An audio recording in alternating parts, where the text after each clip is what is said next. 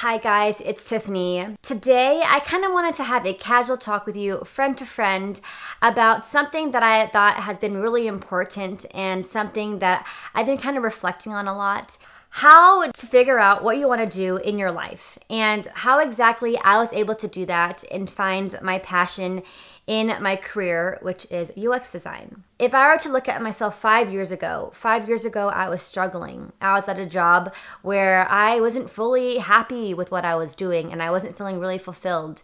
In fact, a lot of the times I feel like I was just watching Netflix all day on the side as I was like typing down documentations. I really didn't feel like there was purpose in my life then. And I felt like I was just kind of wasting it away. And all I wanted at the time was trying to find out what career I wanted to do that made me feel like there was purpose, that I enjoyed doing, that gave me a great work-life balance. And I knew deep down that I wanted more in life. That was kind of the turning point that made me realize, okay, I need to try to look for something else. So what I did was I found myself going on Google a lot of the times and looking up how to figure out what you want to do in your life. And I can promise you, if you look on Google today, there are so many different articles that talk about that. Not everyone has it figured out, and it's completely okay. I was in college, I studied a major that I didn't even use really, and I think that it takes time. Like, you're lucky to actually be able to find what you want to do for the rest of your life. And I took a lot of online quizzes trying to figure out what personality I had and which jobs were well suited for me. So you can see how many hours I spent doing all of that stuff. And so I feel like the best thing that I can tell you is do trial and error. I can't emphasize how important it is to be able to try out all the different career paths out there when you're younger. Because I feel like that's a time where you should be able to discover yourself, explore all these different areas that you're not even sure that you're interested in. So as I was working at that company, on the side, I started to look up different jobs. I started trying out different things. I think what I did at a couple of points was I started working at a sales company and I did lots of cold calls, thinking maybe I was into marketing or something more creative like that. And then I also did wedding planning for a little bit. I interned for a wedding planning company. Thought that was super creative. I did have fun with it, but I realized that I wasn't sure exactly that's actually what I wanted to do full time. As you start trying all these things, you might not exactly figure out what you want to do, but you start to narrow out and narrow down what you don't want to do. Think about it. You have a bunch of different jobs out there. There's like 100 different options out there. If you start doing each of these, then eventually you'll figure out, okay, I don't like A, B, C, and you narrow those out. So it narrows down your choices, and then eventually you'll start to narrow down and figure out a little bit more the direction that you want to go towards. So I feel like that's one of the biggest tips I could have for you if you're a beginner trying to figure out what you want to do. Look up different jobs out there. Look up things that you're interested in.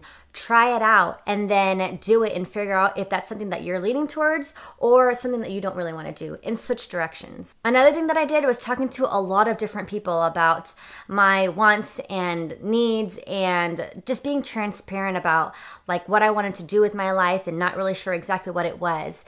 Because along the way, when you start talking to different people, you never know exactly who could help you out.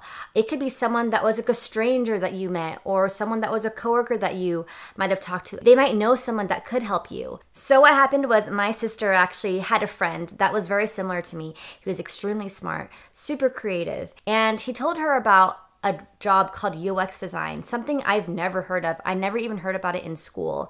And that's kind of when I started looking more into it.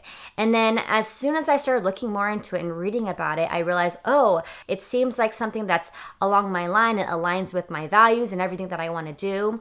And so I started talking to people about this new field that I learned about called UX design.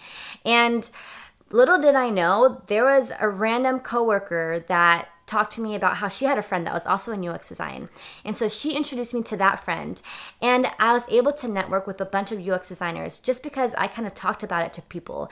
Like, no one will ever know what you want to do or how you're really feeling unless you tell them.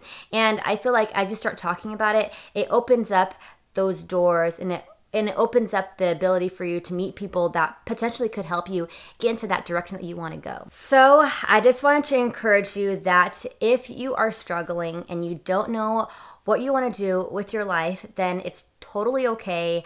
I've been there. A lot of other people have been there. Keep continuing to try to learn new things, explore new different areas that you might find interest in, because I honestly, truly believe, there's this one quote, what's it called? If you continue to do what you want to do, then you will be where you want to be. And I think that's totally true. Imagine doing something that you don't really want to do every day. Then that'll be really hard for you to figure out that path in life that you want to go. So I would highly recommend doing that. Don't quit searching. There are so many different resources out there today. Like, we live in the world where there's the internet. That's amazing. We've got so many YouTube videos out there that we can look at and learn new things, and books and just articles and so many different resources. So I'd say really take advantage of that and the time that you live in, and try to use that to your advantage. I think those are the things that really helped me mentally. Definitely came with a lot of crying and a lot of frustrations, times where I was like, oh my gosh, someone just tell me already, because I don't know and I need to figure it out. But honestly, no one can answer that question for you.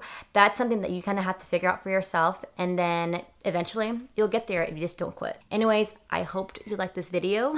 I might have rambled a little bit, kind of was a little bit of a mess, but I hope that this helped you out. And if you did, give this a thumbs up. Don't forget to subscribe to my channel, and I will see you next time. Bye, friends.